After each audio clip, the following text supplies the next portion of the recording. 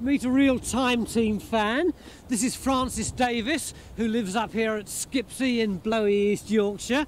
And to put it mildly, you're fairly interested in what was going on in this field, aren't you? Absolutely. Why? It looks like all your other fields. Except they ploughed deeper one year and we turned up all these finds. Which are really fantastic. We've got everything from this prehistoric arrowhead right through to medieval. The luckier members of the team are starting work in the incident room. Francis, what we're going to try and do for you to help you understand what's going on in the field is get all the finds you've had into a timeline so we can see exactly when there's lots of activity going on and when it dies away. But I think, Phil, you've just about gone on top of the prehistoric. Yeah, I mean, this is lovely little collection of flint. This all came out of the same field. Within sort of 50 metres either way. It is Straight away, Phil can tell Francis that all her flint finds date to the early Neolithic period, around 4000 BC.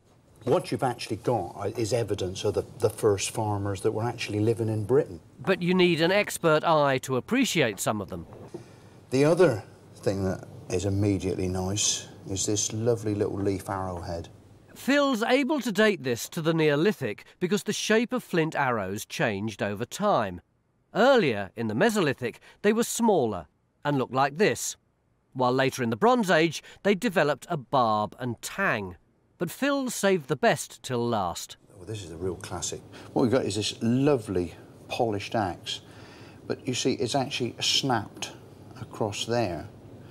And what this tells me is that it was actually in the haft like that.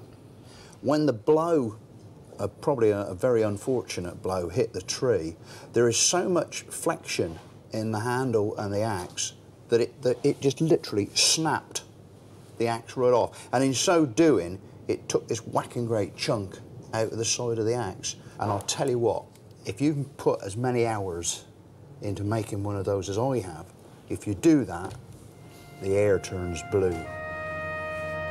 This Neolithic axe, ground smooth to give it a superior cutting edge, was as good as the technology got in the Stone Age.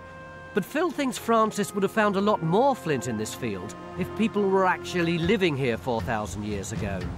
He reckons her flint finds could have been left by a hunting party just passing through. So nice to find, but nothing to do with what's showing in the geophysics. Hello, my name's John Gator. Time Team is fan-funded by Patreon. This vital support helps us to make new episodes. Joining Patreon gives you access to exclusive interviews, 3D models and masterclasses, plus lots more.